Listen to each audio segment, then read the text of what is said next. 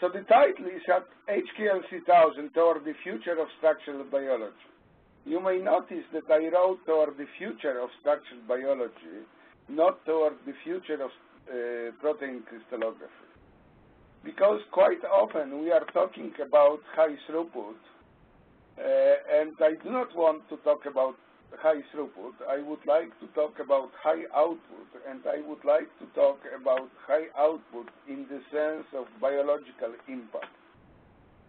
We have 70,000 structures in PDB. Structural genomics produce enormous number of structures, and the structure by itself is not important anymore. Even very important structure has to show that there is a biological impact, or biomedical, I should rather say biomedical impact on our daily life. On the first two slides, and every attendee may get this presentation later, on the first two slides I am showing some basic literature to what I am going to say. And the first is the older paper processing of the X-ray diffraction data collected in oscillation mode.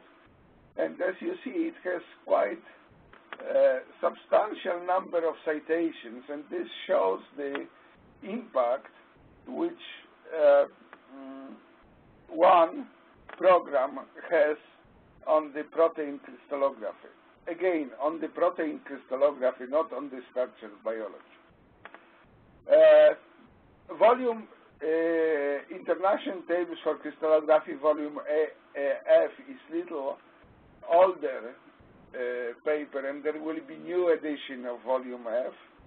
And here you have some newer papers, and I strongly recommend to read these papers.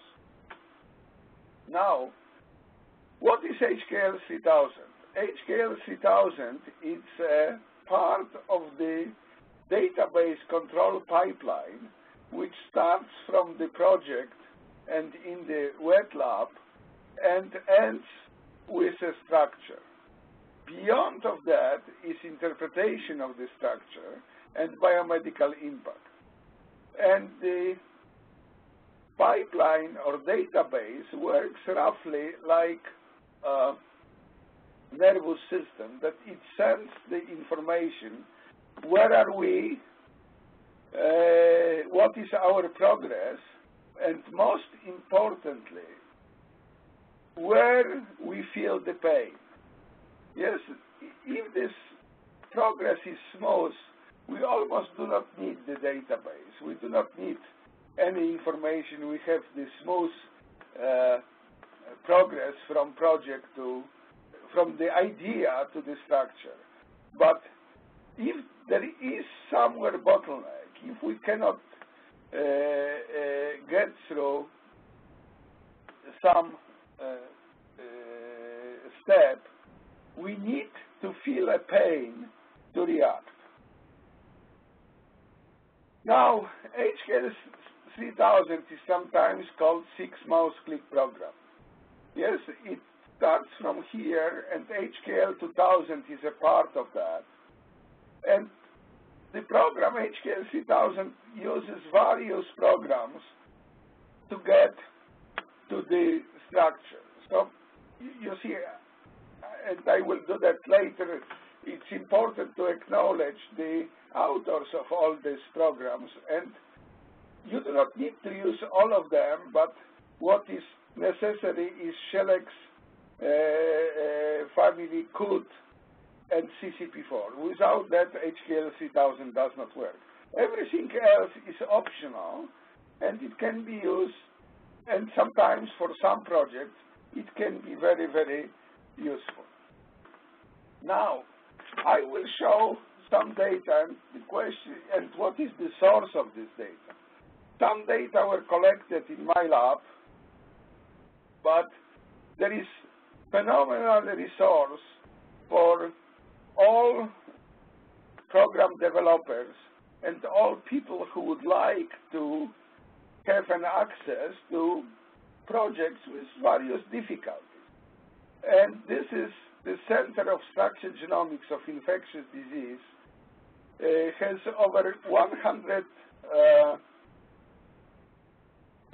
230, I didn't count recently, sets of diffraction images. And you can do everything from processing to the structure solution, and you have various difficulties of the project and various projects. For instance, you have here target IDP 00044, and as you see, you have 4 different deposits. One is the native structure, or this native structure already has a ligand, and you have various studies, so you can train various techniques using these images. And we will solve here IDP 00698, which is, and we will solve that by SAT, just to illustrate you how HKL3000 works. Angela mentioned about the data collection, and I will not show the data collection, but I would like to address the strategy. First, strategy, and especially multi-crystal strategy, if you have crystal decay, you really have to use more than one crystal. It may be beneficial. So strategy, historically, was designed to minimize the use of the synchrotron time. It used to be that people were getting 24 hours of synchrotron time, and to collect the single data set, it took roughly around 12 hours. So people really wanted to minimize the synchrotron time, and for that reason, here in this window, you have strategy in the historical sense. So you have the illustration where you should start the data collection to minimize the amount of time, to minimize the oscillation range in the sense of the data set, to get complete data set, or maybe not complete, but almost complete data set. So as you see here, if you will set omega at around 90, you will need to collect around 100 frames for that exam with at certain distance and certain frame width. Yes, with frame is 1 degree. And here on the lower window, you have a simulation. And you may simulate various runs if you are using more than one crystals. Now, what is really critical these days is radiation damage. So on the right window, when we estimate the beam flux, you see 2 curves. Blue one is the I over sigma versus resolution for first frame, and this is calculated from first 2 frames. And the red one is the I over sigma versus resolution at the frame 175. And you see why we have to, what is our goal now for strategy? To get the maximum from the single crystal or from the few crystals. We have to realize one thing, that 10 years ago or 15 years ago, synchrotron time was extremely valuable. These days, crystals are more valuable, and if you compare, I am giving usually this example, on the right side you have Star of Africa diamond, on the left side you have protein crystals, but by volume or by weight, protein crystals are much more expensive than any diamond in the world. Now, there are, in strategy, you have a lot of possibilities. And this is the one of the possibility when you can orient crystal in basically any position, having, in this example, spindle A star along spindle axis and C star vertical. And in that case, you have here or here 1, 5, minus 1. And on the next slide, here you have minus 5, minus 1, 5, minus 1. Now, you have to realize one thing, that not always you can orient crystal in any position you want. There are some experimental limitations. Yes, first of all, your goniostat may not allow you to do anything you want. Second, you may have another obstacles like freezing. So you see that here and here you have the information whether certain position is available for what you would like to do.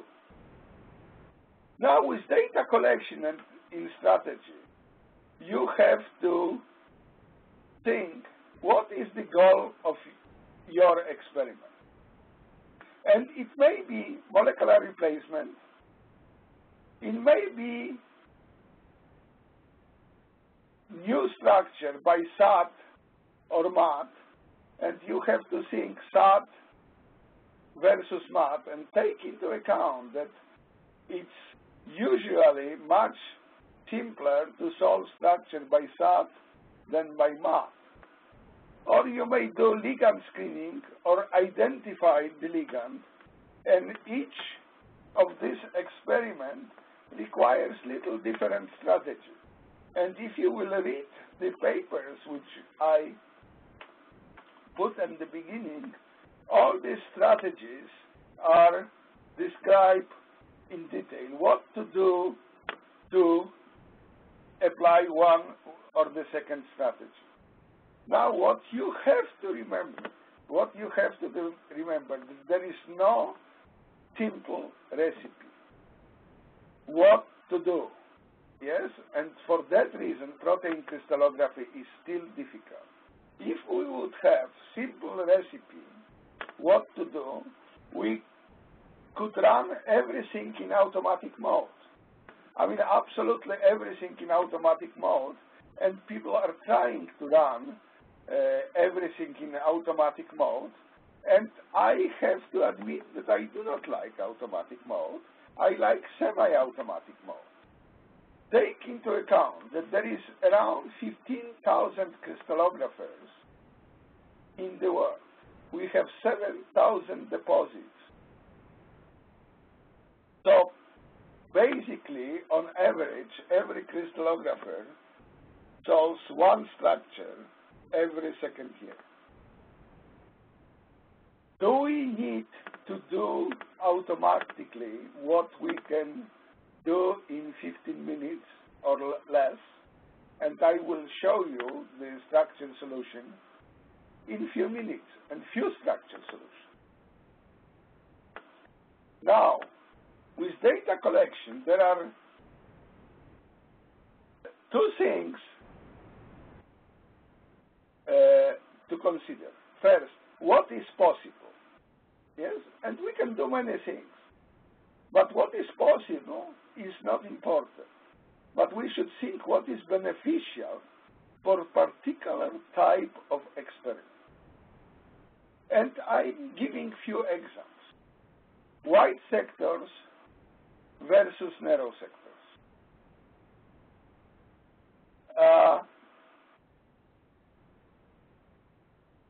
People quite often recently started to use very narrow sectors like 0.01 degree because they are saying that some pixel array detectors, they do not have readout error, so we can use very, very narrow sectors. Are you really benefit from that? I didn't see the data that you can benefit from extremely narrow sectors because some detectors have artifacts, and really artifacts dominate the image. The next example is inverse beam experiment. Should we use inverse beam experiments? Not necessarily, because if we are using program for processing, which applies the correction for radiation decay, and if we are using inverse beam experiment, we are fully scaling. So there is, experimentally, we should use inverse beam experiment, but not necessarily the use of inverse beam experiment leads to the better data. And I would like to say that we do not use inverse beam experiment. We just collect data and apply correction for radiation decay. The next is crystal orientation. Should we orient the crystal to have anomalous pairs on the screen, on the same diffraction image? In principle, yes. And if everything works on ideal way, yes. But if your detector response is not uniform,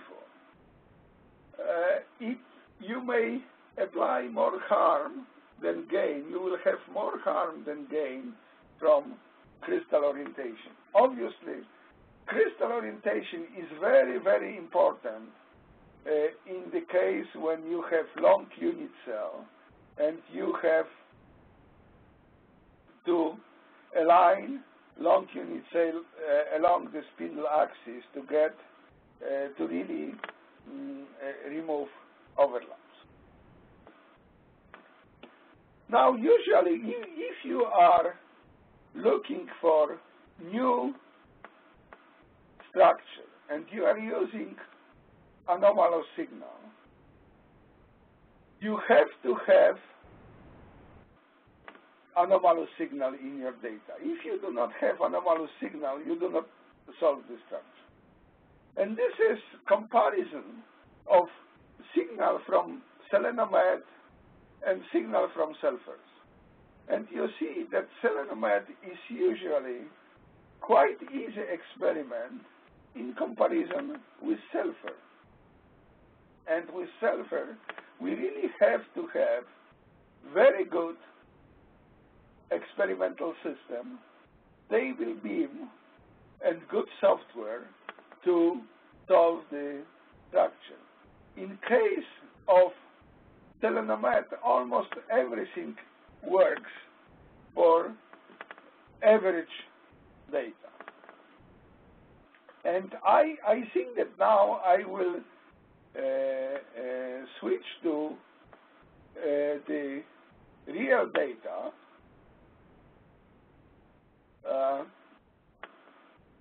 And we will try to process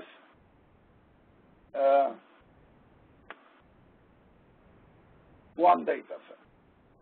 I am starting HKL3000, and as with HKL2000, you have sites which describe your list of sites which describe your experimental system, and I am using the example of 00698, IDP 00698, which was collected in 2008, in March 2008, on 19 SBC on sector 19 on the bending magnet beamline. Why we have date? Because the detector which was used in that time required calibration. And calibration, we repeated calibration, and for that reason we put the information about the calibration date. So you have here the tree, where are the data, and I will create directory webinar, and we will move everything what we are getting from the processing to webinar. I am doing low data set, and here I have data set, and the data sets are collected. I am doing this webinar on the computer which is not hooked up to the data collection, and for that reason you do not have the access to the tab collect.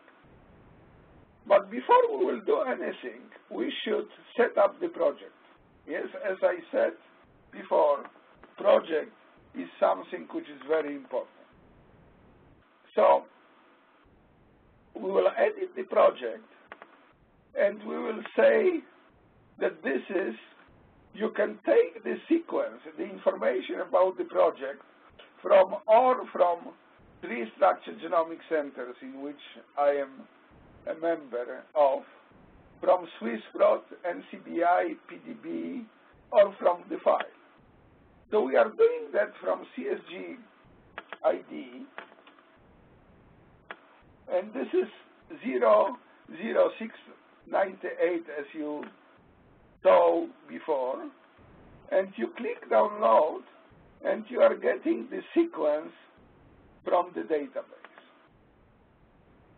And what you are saying that, okay, we will use Selenomet.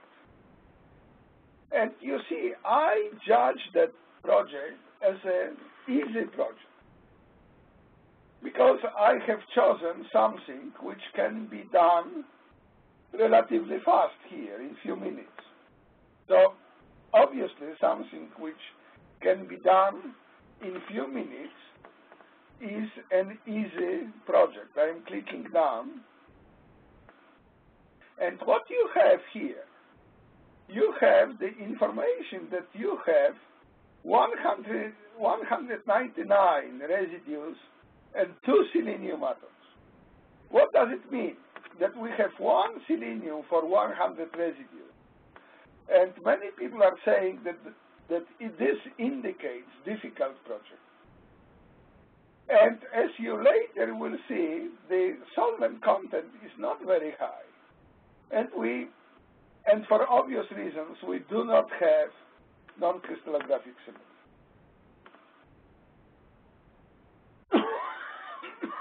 So in some sense, everything, you may say that everything works against of us.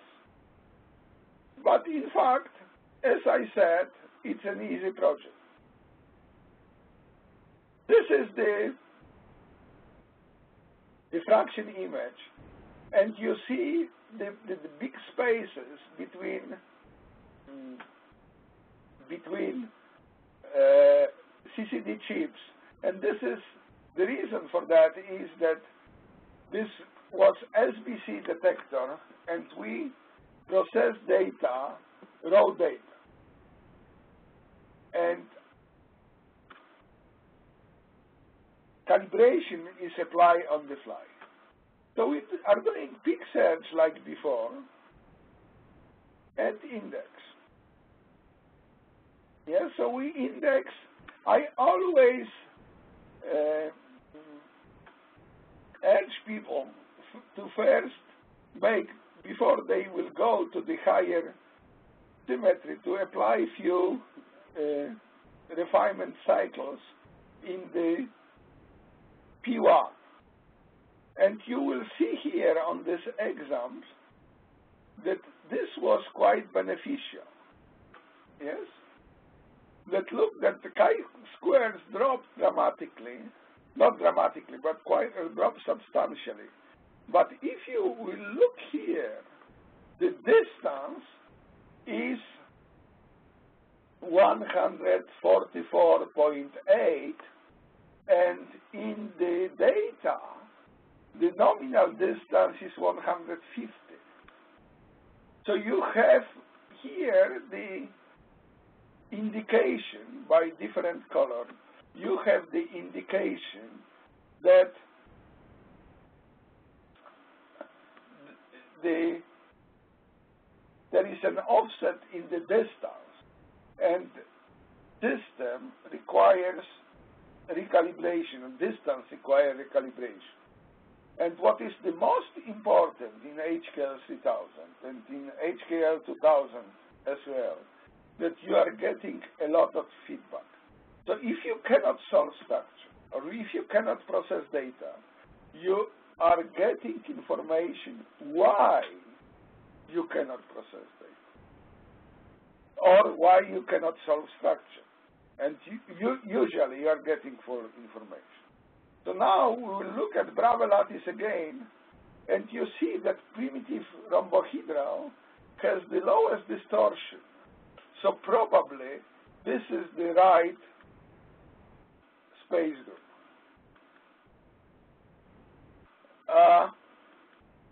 So now we made the, we are refining in R3 space group, and we can look here, and you see that you have contamination from the other crystal. So the crystal is not ideal. And very rarely we have ideal crystals now. Yes, for more difficult projects we do not have ideal crystals, and we have to deal with non-ideal crystals. And I said before, crystals are very important, very expensive, and if we can get the structure from lower quality crystal, it may save us tremendous amount of effort and money. And here we decided to go for the structure despite of the fact that crystal was not ideal. Yes? And as you see, the crystal was not ideal.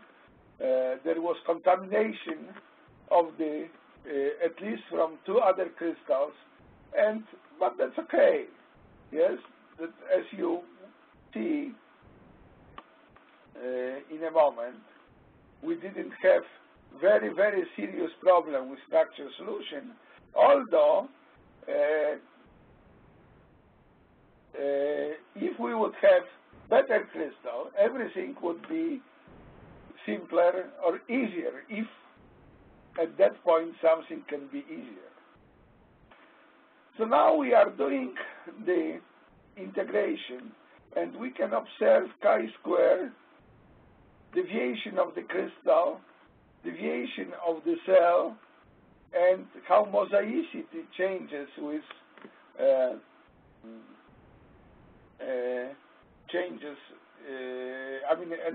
anisotropy of mosaicity. And again, you have here all these problems. Yes, you have anisotropic mosaicity, you have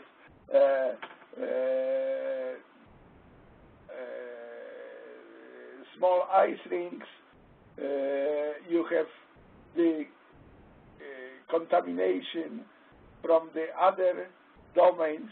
So what you have is a normal data, not ideal data, but normal data, normal thing which you encounter during the normal experiment, or at least we encounter during the normal experiment. Yes, we are not going for ideal crystals. We very rarely have ideal crystals. So you see that chi-square is reasonable, but it changes, and we can go directly to scale, and immediately I will use correction for absorption, because, and correction for radiation decay. Look at the and what we have here, the completeness is more or less okay, although because of contamination, completeness in the low resolution data is not ideal. Yes? So this is, here is 8 angstrom, and below 8 angstrom, the completeness drops. And this is for the contamination from the other crystal. And now I will use rejection on the next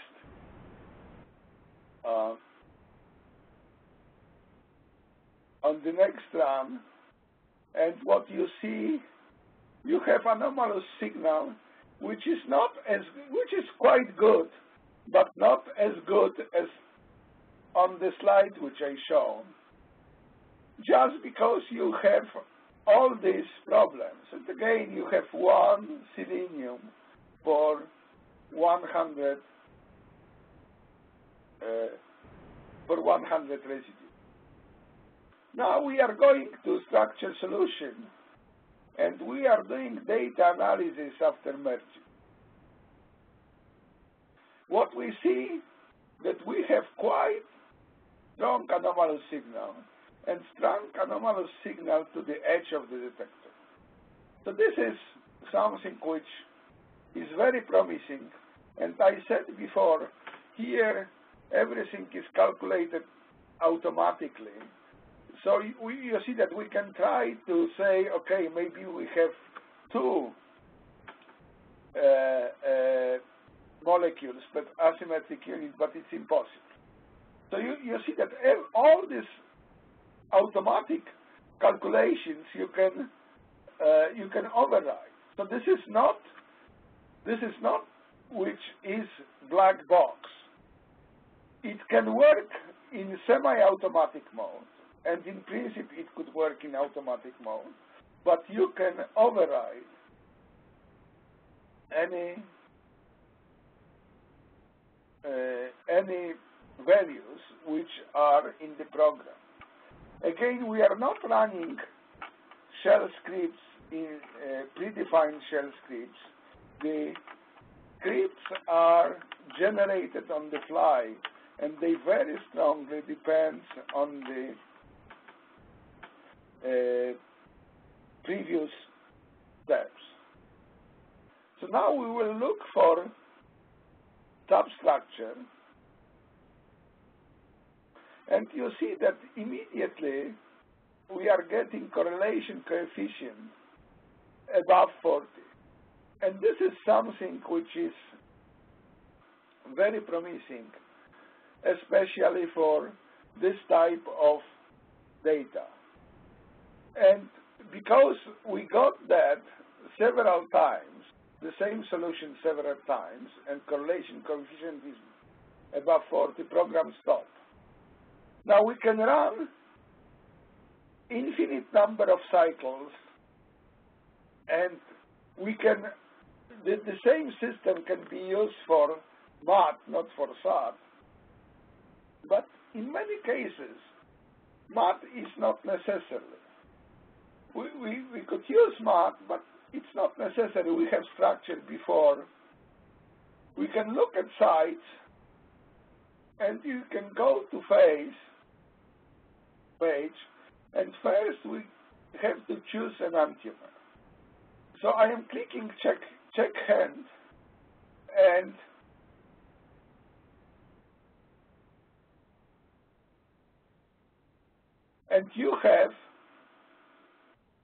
you see that there is a very strong separation in map contrast between two enantiomers, and it indicates that everything is great. And for that reason, we will abort at that point, and we will go to phase.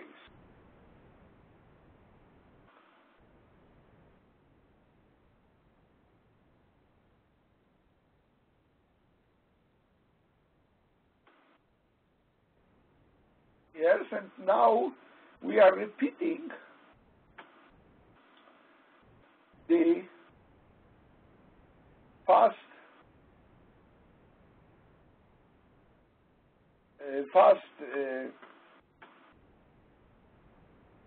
solvent flattening done by HKL3000, and we will go to phasing, and phasing is done by MLFair.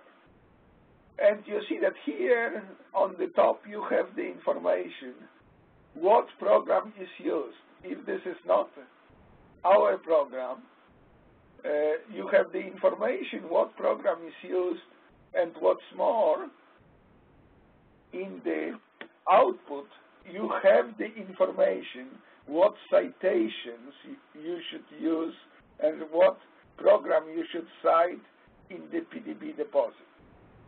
So basically phasing is almost done. Yes, that here is solvent flattening.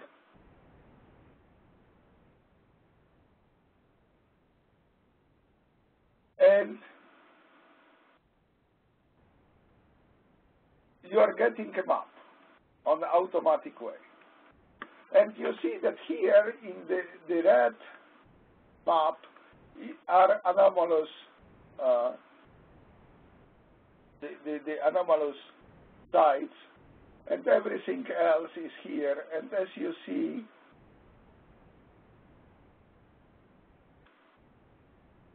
the map is quite good.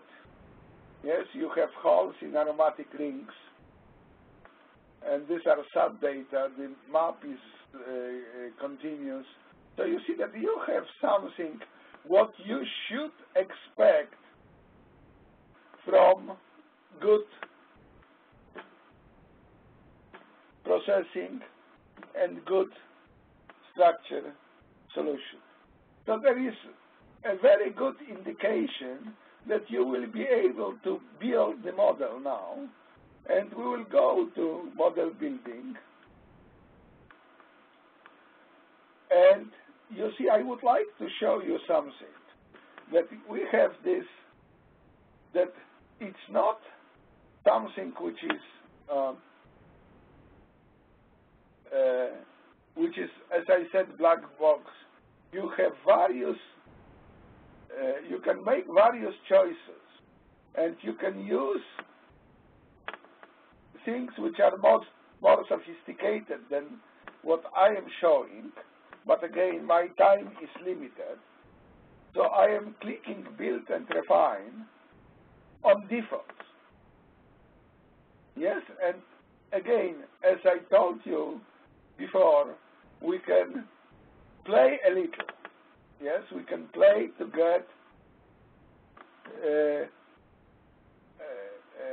get better model. And I will wait a few seconds to show you, okay, to show you where are we with model building. That here we have chosen ArcWarp for model building.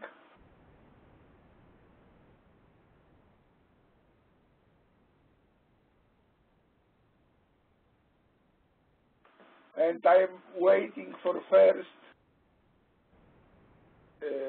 build cycle just to show you where are we with the model building in this map.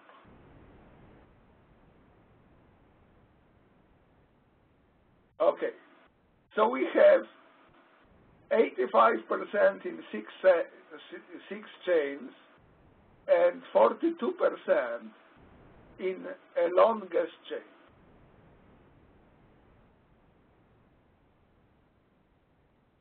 And after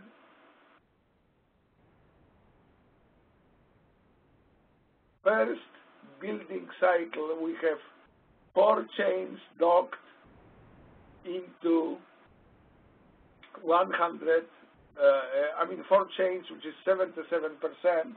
And as you see here, you see what was already docked and what is more or less the structure. So we could almost finish that, but we automatically going through the few cycles, and R is 0.27, R3 is 0.3.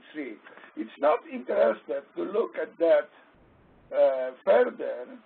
What I would like to do, I would like to go to slides again. Oh, wait a second.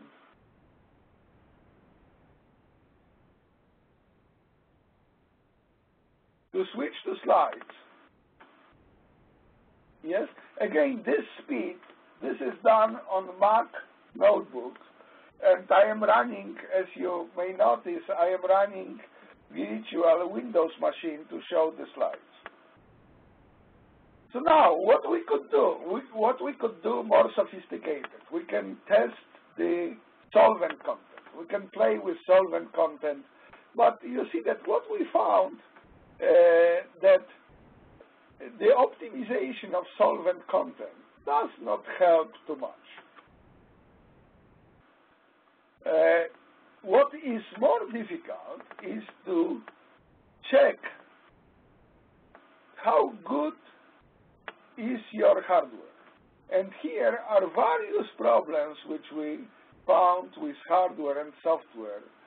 And you may have problems with the detector, with goniostat, with misaligned goniostat. You may have a problem of cooling if you have very fast decay.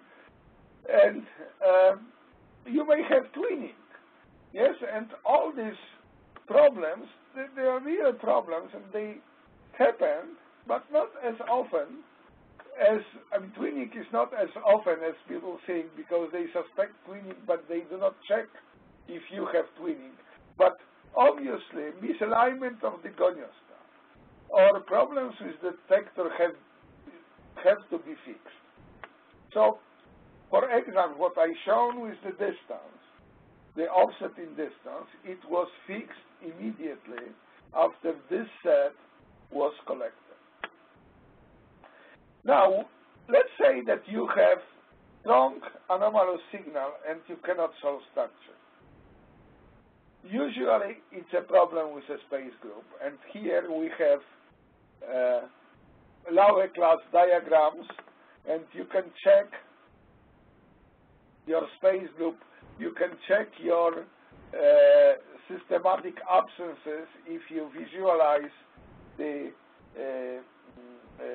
spots in reciprocal space.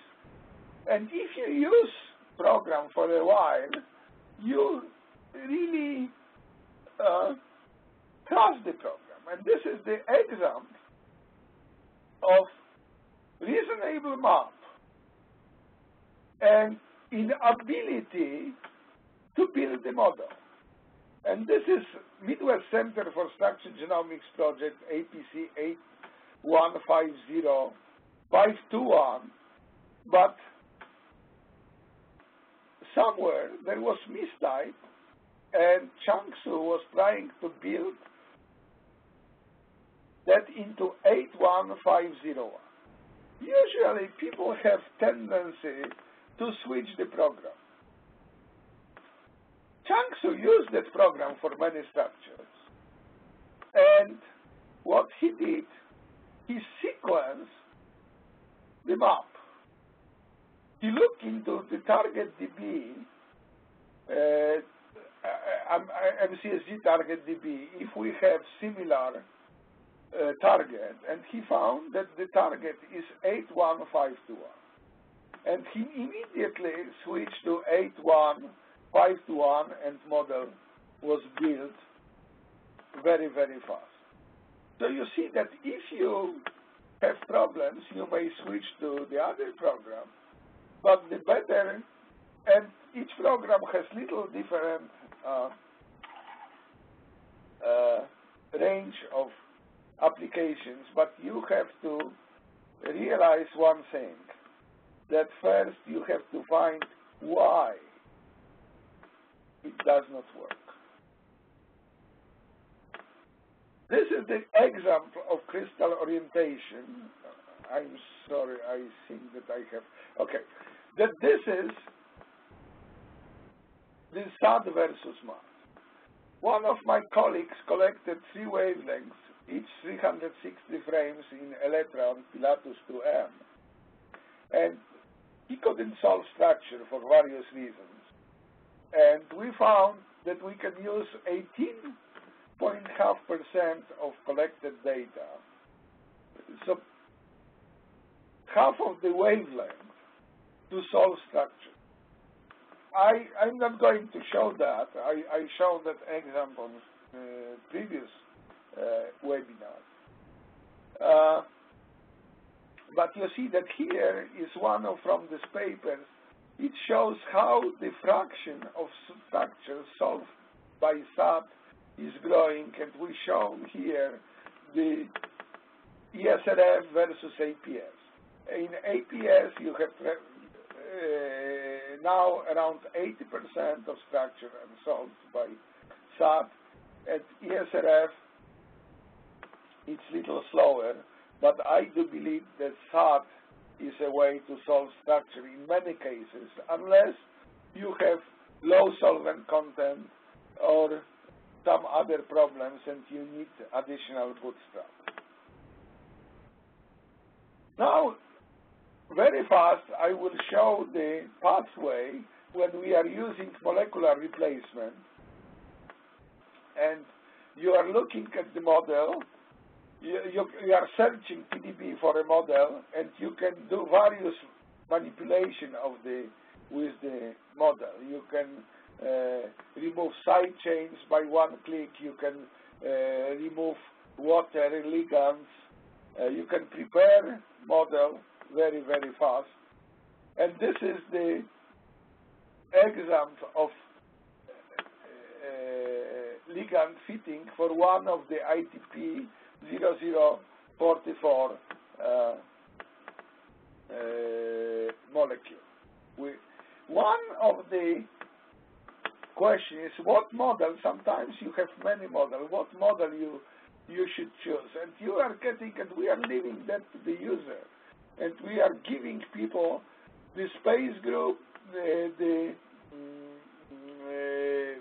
R and R free, the quality of the model,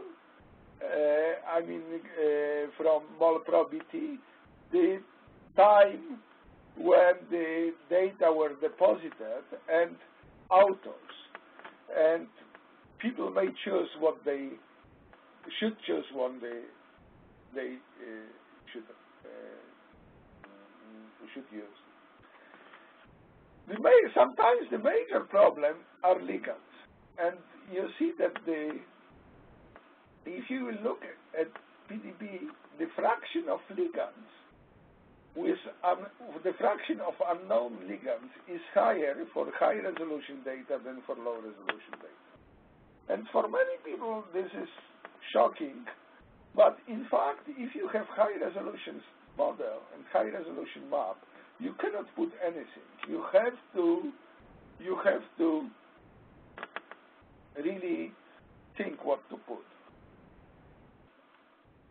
And here is the example when magnesium was put instead of calcium, and you see that the distance, the distribution of distances from PDB and Cambridge database is wrong, and we redefined and redeposited the structure. And the ligands are very, very serious problems, and I do not have too much time, so I have to skip.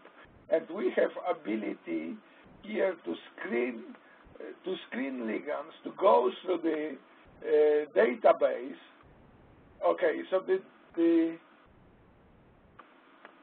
what we got here, we got the model build,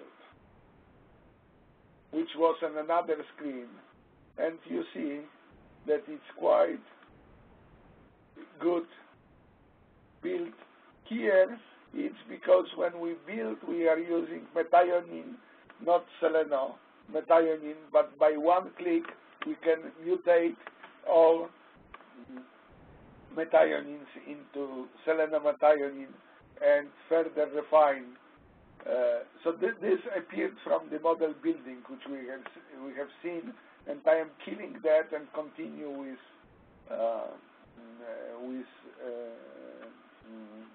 slides.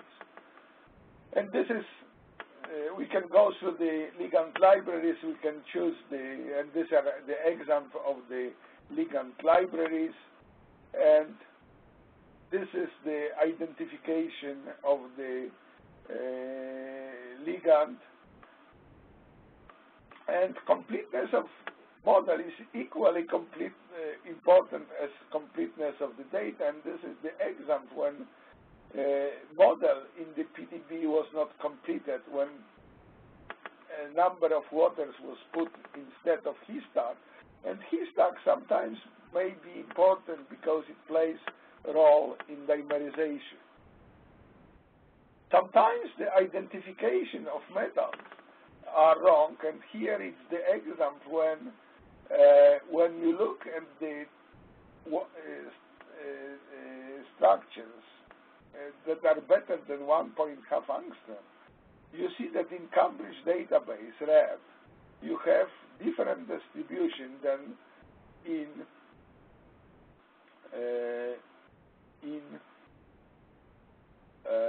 PDB.